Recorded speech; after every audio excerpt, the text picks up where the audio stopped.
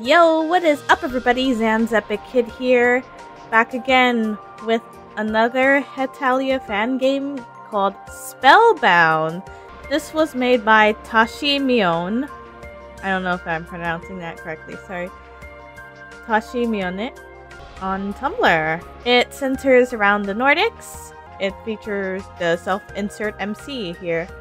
So, self-insert main character. Seems like there's gonna be some wacky spell hijinks going on here. And I think so far this is like the second demo version that plays through the prologue in chapter 1. So, yep. Without further ado, let's check out this game. I'm already impressed by the title screen. Please enter your name. Okay, so usually I would go for instead of just my actual name or screen name, let's choose one silly name for myself. Meowlasia. I don't know. Oh my god. Oh wait a second. My cursor is Venti from Genshin Impact. So how about Venti Chailatte? Yes, let's do this. And yep, we're gonna go with this. What are your pronouns? She, her, he, him, they, them, other, choose your own. I mean, my own pronouns are she, her. Venti, well, the one that I'm basing the plot around is he, him. Or, they, them's also a viable option. Actually, nah, screw it. Venti Chailatte doesn't need to conform to the gender binary. You see, it's false dichotomy. So let's go with they, them for Venti Chailatte. Smudges of fresh sunlight crawl through windows of crystal glass, tinting every available surface with delicately warm hues. Cool. They dance along my skin as I pass through their rays, and I bask in the familiar glow, the same sun as usual, for the same routine. Plucking a few scattered books left by the previous day's careless customers huffily from the weathered hardwood flooring, I stack them into my arms and carry them into the tiny yellow-lit back room. Oh gosh, there's gonna be so much reading. I can check them for damage after I finish setting up for the day. I'm loving the background art though, it's really nice. I like the graphics, the UI. Let me see. Yep, that's what the history looks. This is impressive for a Ren'Py game as far as Ren'Py Hetalia fan games go. And I noticed that the magic circles, it seems like they have runes written on the side. So that's cool. And I think we can save here, so let's try that. Alright. I can check them for damage after I finish setting up for the day.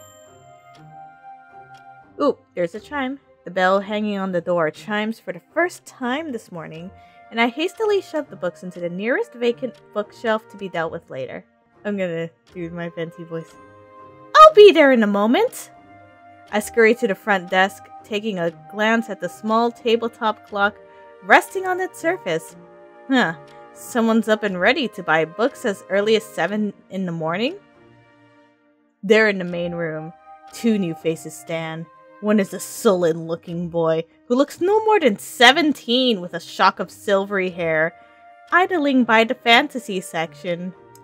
Ah yes, the sullen fantasy lover. Iceland. Nice outfit. The other, a slightly older, stony-faced man, engrossed in scanning the bindings of the far wall with expressionless periwinkle eyes. Wow, this prose is very descriptive. Yeah, Norway, my king, yes. I can see a little curl here too. I like this art style actually. They make no notice of my entry, and I almost hesitate to call out to them. Can I help you two with anything? Are you looking for anything in particular? At the sound of my voice, the impassive man carefully slides the book in his hands back into its place among the other dusty volumes. He looks over his shoulder to me. Ah, he's staring into my soul! Like, do you have anything on magic? Wow, that's definitely a question for the ages. Magic? It can mean anything from children's novels to actual guides on witchcraft, but I nod nonetheless. Yes, it would be in the fantasy section, over there by your companion. Muttering a soft thank you, he wanders over to stand by the considerably shorter youth. We're busting out all the, what's it called? Epithets? What was the word? I don't know, all the different descriptors for these people. Who moves aside for him as he approaches. I silently observe them as they scour the titles before shifting my focus and returning to my own devices. After just a few minutes, I hear something being placed on the desk. I look up. The man slides a rather weighty-looking, time-worn book across the corner, and I have to contain my shock for the second time this morning.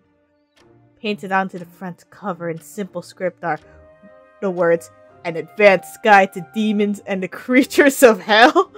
What in the world would he be interested in this book for? I don't know, guess he wants to party with the demons and the creatures of hell. Or he wants to exorcise them. Like, I mean, he can't have... I see like 3 crosses here. 4 crosses. So maybe he's some sort of exorcist dude. Or just into occult aesthetics. You know what? Mind your own business or ask him about it? Oh no, our first choice. Well, actually, since I want more dialogue characterization, I'll ask him. Normally I just would let it go, but wow! Demons and the creatures of hell. Didn't know people were still interested in this stuff. What do you need it for? Planning a ritual tonight? I throw in a teasing laugh at the end, but I can't help but notice Fantasy Boy freeze all the way from the armchair in the corner. Just like, the fuck, bro? Why are you just going to buy this freaking occult book? The man hums in response, averting his eyes and reading a hand up to fiddle with a silver, cross-shaped hair ornament that keeps the blonde locks on the left side of his face pinned back. Probably somewhere over here. Oh, there. There, I see it. Something like that. Yeah, sure. If I thought I had questions before, I have even more now. Continuing looking at this, I do notice there's like the... I don't know, between the shadowy parts and the lighter parts, when there's a stark contrast, there's the... I don't know what it was called. The chromatic fringe?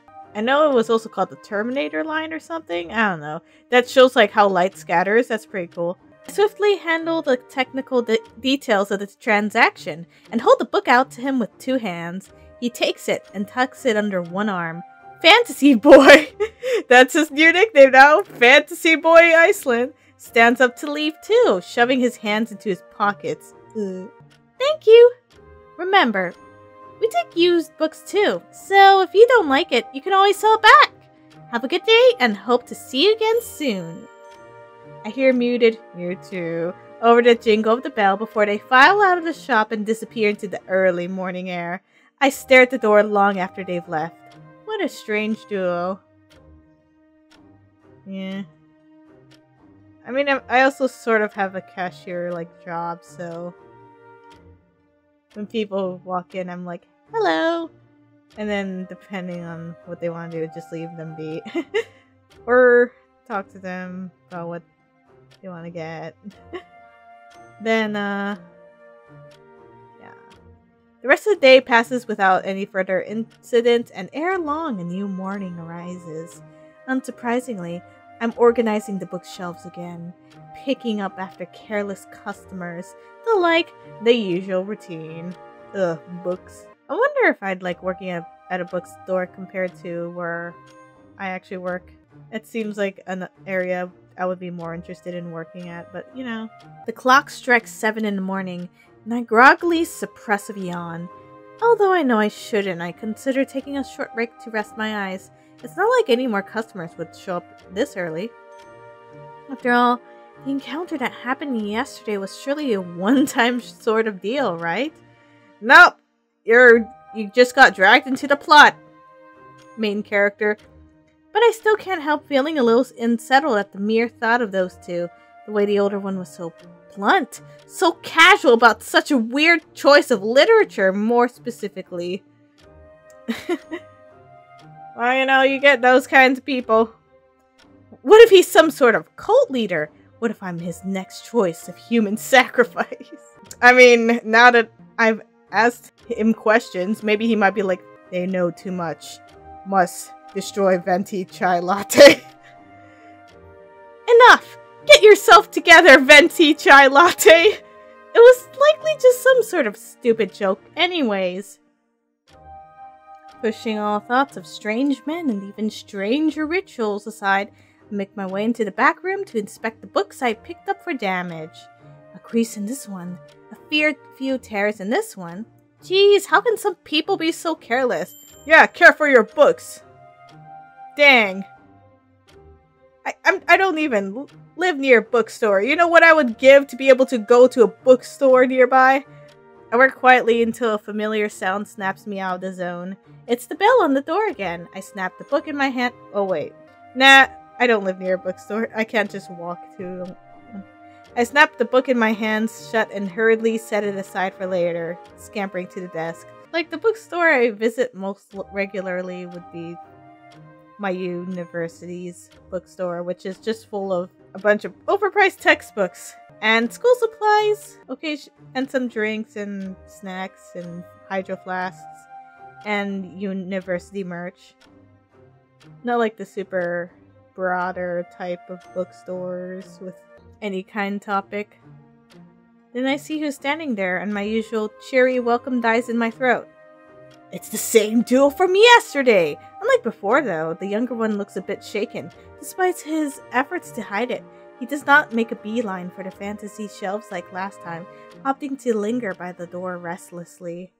The older one, however, is expressionless as usual, but his eyes do not stop shifting, situated on the counter before swiveling to his periphery, as if he's expecting something to happen. I notice the book is tucked underneath his arm as he approaches the desk, and as he closes the distance, I make up familiar, simple lettering on its dull cover.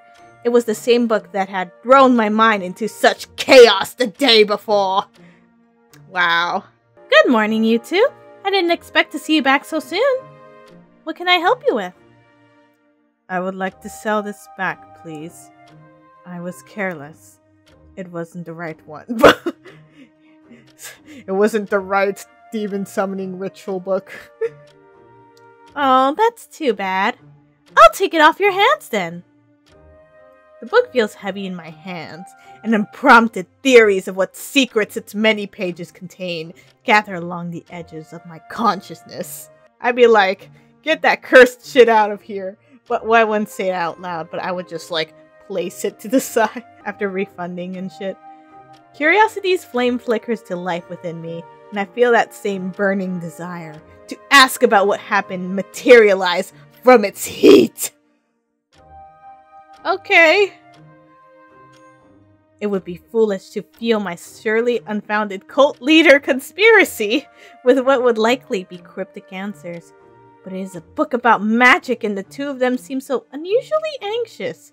Yeah, I'm like, I would assume that they just, I don't know, tried to do a ritual and then shit almost didn't go too well. They barely managed to seal whatever evil they unleashed. And they're like, yeah, nah, I'm bringing this back.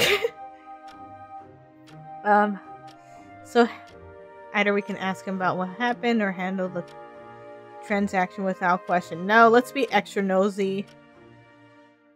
Because why not? So why exactly did you decide to bring this back? Didn't catch your fancy? I'll admit, the books about magic do never seem to get half of the interest the romance ones receive. The man shakes his head at that. No, nothing like that. It didn't have the correct spells, that's all. It's not easy to maintain a neutral expression and prevent my eyebrows from rocketing upwards. What sort of weird spells was he looking for if a book called Advanced Guide to Demons and the Creatures of Hell didn't even have them? Once again, I'm forced to remind my— I don't know, maybe he's more of an illusionist? Narrator? Or like a freaking— maybe he specializes more in thaumaturgy or whatever. Wait, what is thaumaturgy? I forgot. Or like teleportation spells, not like, you know, summoning evil. Once again, I'm forced to remind myself to refrain from jumping to conclusions. I see. Well then, let me wrap this up for you. The cash register dings as I click it shut, and I provide the man with his newfound cash along with his receipt. There we go. I'm sorry it wasn't what you were looking for, but we have a few more books on the subject, if it still interests you. Maybe this time it'll be what you wanted? Yes. Oh look. Thank you for the help. With that, he rejoins his companion, who was still idling by the door, checking his phone every few seconds as if he were waiting for something. They begin to whisper, so softly I can't hear them despite the sleepy silence of the early morning. I think nothing of it until they begin glancing at me on occasion, and I notice that I've been staring. Catching myself, I snap my attention to desk's computer monitor, berating myself for being so nosy and focusing my attention on scrolling through the current stock. While I work though, I can't help but glance over to the book they just returned. All this trouble over a single book. Yeah, if they start glancing at me while whispering, I would then assume that, oh no, I really am the next target for their ritual. Interest piqued. I make a mental note to bring it home with me tonight just to check it out. With that thought in mind, I return to my duties, and even though the day has just begun, I find that I am already beyond excited for it to be over. Oh, the next day, I glance up from the counter, having heard something, and I see the duo filing through the door, empty-handed this time. Thanks, you two. Have a good day. Again, I discern the same soft thank you through the jingle of the doorbell. Then the two are gone. The room feels foreign and strangely empty for a while, despite them having only been here for such a short while. Oh, in their wake. Never mind. It's like midnight. I turn the return book over in my hands before bringing it into the back room to retrieve when I close up shop. Just what could this have in it? I ghost my fingers along the text on the cover gently as I set it down where I know I will not forget it. Though I've never been into magic, I have to admit, it is interesting, and those two had acted so suspiciously. Yes, I would take a look at it later. Okay, like, you're just gonna give it a quick skim, right? With that clear goal in mind, I figure I can finally focus on my work for that day and push all my restless thoughts to the back of my mind. And the day goes by as expected. People of all ages coming in, selling and buying books, not one of them as interesting or unsettling as that mystery man. Once I wrap up work for the night, I make sure to grab the book before I set off back to my apartment. What the heck is that image? There's a freaking wolf eating carcass. That's kind of creepy. There's, I don't know what that is. 2 stick figures and a bunch of notes. Like a modern looking apartment room. Dang, is that a Dell laptop? By the time I make it back home, I'm exhausted. Retail jobs are draining, especially with the odd people one may cross paths with. Closing and locking the door, I carefully place the book down on the desk in the room. Then I toss my bag onto the nearest chair. And oh, yep, I can totally read this. Oh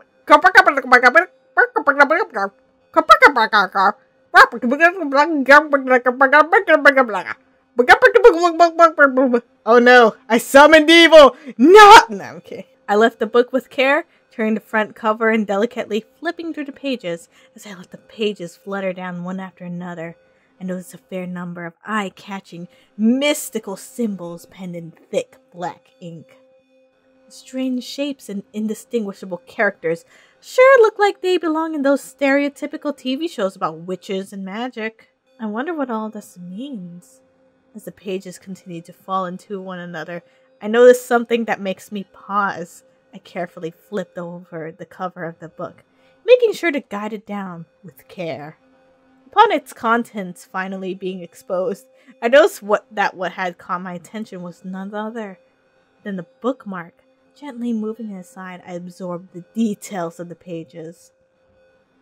So I assume maybe they're, I don't know what that one is.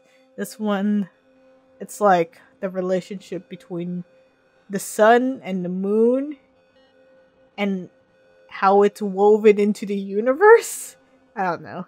On one page, there's a bunch of text that undoubtedly performs a spell of sorts, and on the adjacent page, there's a magic circle with various symbols. Yeah. Anyway, I like this person's wood drawing. Like wood art. My brows furrow in thought, and I feel an unsettling pit in my gut. On second thought, maybe this wasn't such a great idea. You think? I quickly retrieve my hand, but I can't tear my eyes away from the spell. The incantation makes little to no sense, but I notice that they do follow a pattern and rhyme, just like a poem would. Give me the booty. I want the booty.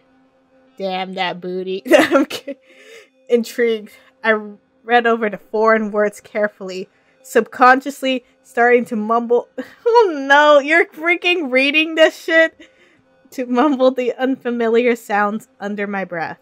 I wouldn't even read that shit. I just like skim over it, like see what each spell does, and it be like, okay, good. I guess that's the stuff that they weren't too interested in. Woo. Oh, of course. You make the book glow. Good job, Venti Chailatte. As I reach the final line, something catches my eye. The symbol on the adjacent page is glowing with a brilliant red hue, and I immediately flinch away from its ever-growing... Oh shit, I banged the mic, sorry. And I immediately flinch away from its ever-growing illumination. Just gonna drink to these creepy synths. Okay. That absolutely was not there before.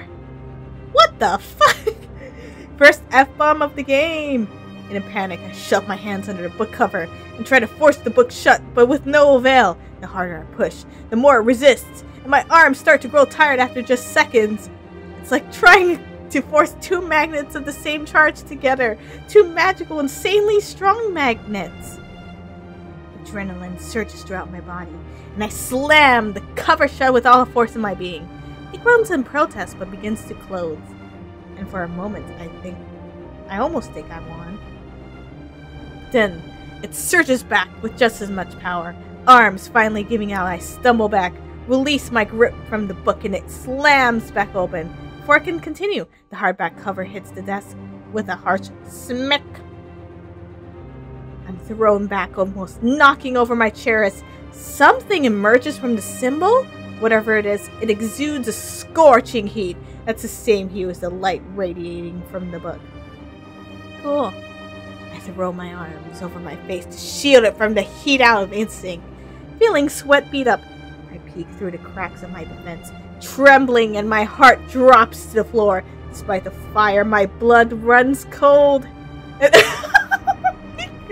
What the fuck did you do, narrator?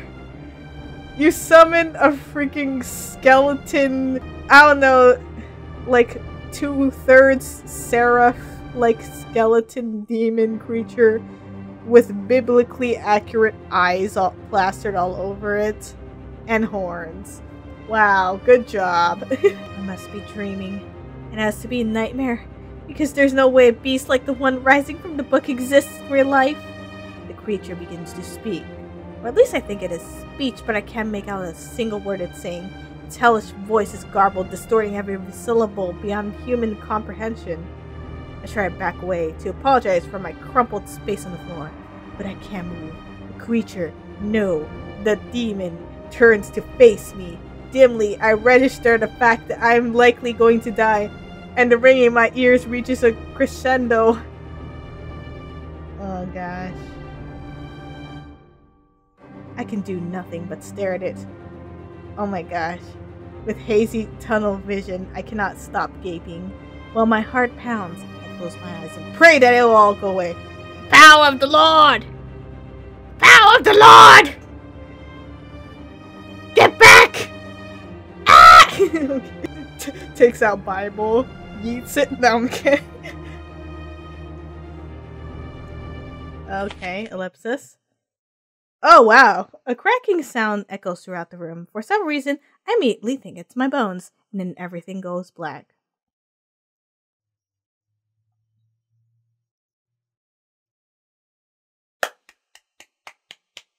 Well, that's one way to start a visual novel. Okay. The first thing I am aware of as my mind fights to reawaken is the pain. From the top of my head to the tips of my toes. Was I about to say the tips of my hose?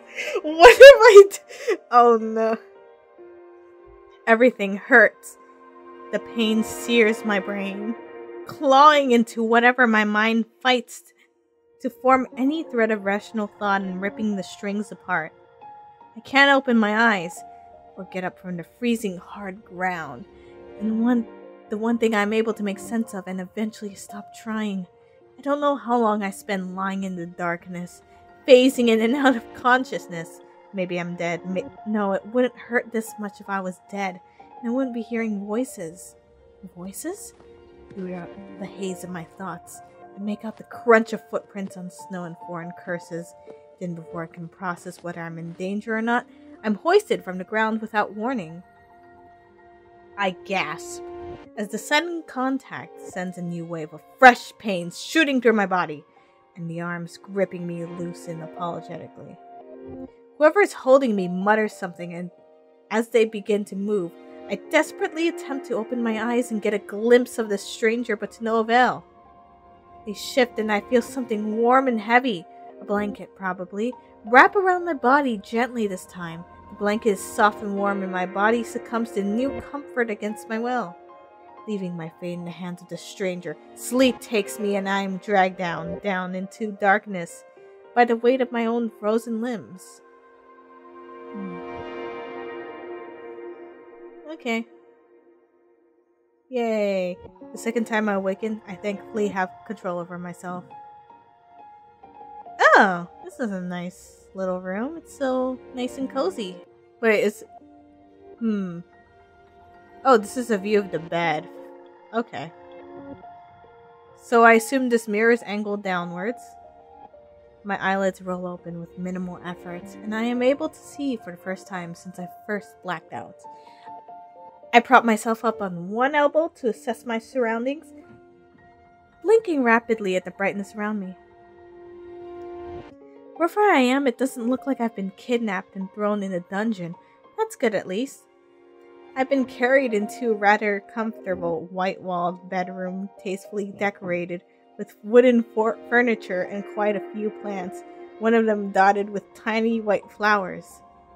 If they are real, they're rather lovingly maintained. Oh, it's you. My eyes come to rest on a blonde figure standing by the door. He approaches as he notices me stirring, but stops when I shrink back.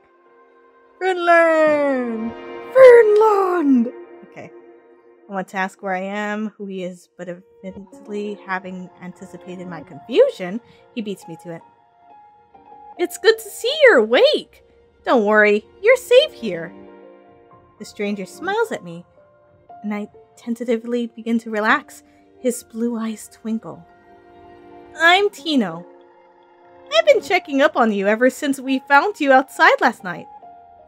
For a moment, an unidentifiable emotion passes over his face. That's gone as soon as it appeared. You were in the beginning stages of hypothermia. If you had been out there much longer, you might have died. Wait, what? I went out... Wait, the narrator went outside? But weren't they in the room when the freaking... I don't know. With that thought looming over our heads, Tino quietly seats himself in the armchair by the bedside and folds his hands in his lap. But I'm sure you have questions. I'll be happy to answer any you might have. Any questions that I have? Okay, first of all, who are you and who is we? Who are you? You said we found you. Who is we? Are there other people living here? Tino, looking rather pleased that I'm able and willing to speak, opens his mouth to respond and is abruptly cut off by the sound of heavy footsteps thundering upstairs. Wait, I recognize this song. Is this from H/Mix Gallery? Or Mao Damashi? I don't know, one of the Japanese free music sources. My head swivels to the doorway as they barrel in the direction of the room we are in, and I can make out two agitated voices above the chaos. Tino stiffens beside me. I flinch as the door busts open and slams into the wall with explosive force. Two figures storm into the room, their voices clashing in a cacophony that makes my ears ache. Tino sighs. Dude, what the... Oh, okay. Dude! What the hell is your problem? In the doorway, a man with wild golden hair. Oh, there's Denmark. Oh, his hair looks cool. Tries to pull another man out of the room, and my heart stops as I realize I recognize his face. Oh yeah. Yep, dude that you met at bookstore. Now he pissed. And he's staring into my soul. Actually, all of them are staring into my soul. Hi guys! He's the man from the bookstore. He locks eyes with me as he struggles to throw off the grip of wild hair. So we got Fantasy Boy, Wild Hair, Tino. You know, he nice. And his expression falls into a dangerous glower. What have you done? My stomach drops and I feel almost paralyzed again as he attempts to take a step forward. Wild Hair holds him back. My throat dries up completely while I search wildly for an explanation, stuttering nonsensical sounds. Panic has stolen my words, thieved my ability to form coherent sentences as I gape silently. I don't know, dude, what the fuck were you doing with your freaking book?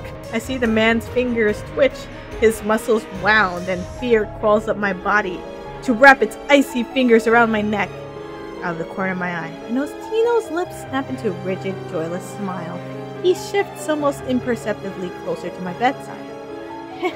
Hey now, Lukas. Need to stop. You're scaring them. Tino's eyes flit to me nervously, mine returning the favor, and I can practically see the confusion bubbling beneath them. It dawned on me that this couldn't possibly be anything he'd know about. This Lukas had told him nothing. A bead of sweat drips down my neck as the mystery man, as Lukas burns a hole through my skull with his gaze, and I try not to focus on it as it slides uncomfortably down the contours of my back. Okay. So, you got chills down your spine from him staring intensely at you. You wouldn't be saying that if you knew what they did. Mathias, let go of me. Lukas's voice is now dangerous, deadly, calm, and the nervous butterflies in my stomach freeze in the bitter chill of his tone. The plant hanging above the man named Mathias's head suddenly became very intriguing as I avert my eyes, uncomfortable amongst such careful scrutiny. Just how much trouble am I in? The atmosphere shifts and hesitantly releasing the grip on Lukas's wrist. Mathias attempts to cut through the ice. He nudges Lukas with his elbow, glancing at me sympathetically. Dude! calm down. Just look at them. So, I guess what Venti Chailatte did must have been pretty serious, considering that Norway, a normally chill and motionless person, is now pissed. He vaguely gestures over to me with a nod of his head, likely trying to remind me that I'm pretty much incapable of doing anything in my current state, which, although appreciated, splendidly backfires. Lucas's cold demeanor shatters and twists into a raging hellfire in an instant. Leaping from ice to flame effortlessly, he whirls on his heels to snarl back into Mathias's face, and he reels back, eyes blown wide. Okay. You don't know what they did! The words bounce loud and strong off the walls, and something in the room snaps. I don't know, why didn't you tell them what I allegedly did? So that they can understand the situation properly! Okay. Tino shoots up so quickly that his armchair flies backwards, expression darkening into something wholly opposite to the soft smile he gave me when we first met. The change is so rapid that I barely notice it. Get out! Apparently nobody moves fast enough for him in the seconds that follow, because he repeats himself more forcibly this time, somehow managing to look down his nose at the two men by the door, despite his shorter stature. Yeah, Finland, he's small, but he's fierce. Get out! They obviously don't know what's going on. I don't know what happened, and I don't need to. What I do know is the two of you need to leave. For a moment, Mathias seems about ready to object and opens his mouth to do so, but after another glance at Tino, he looks away and decides against it. Whoever Tino is to these people, it seems as though both of them knew better than to go against him. Lucas strains himself and, with one last glare, sweeps past Mathias into the hallway with not a word. Okay, well, that happened. And I need some water because my throat is dry from reading all that stuff.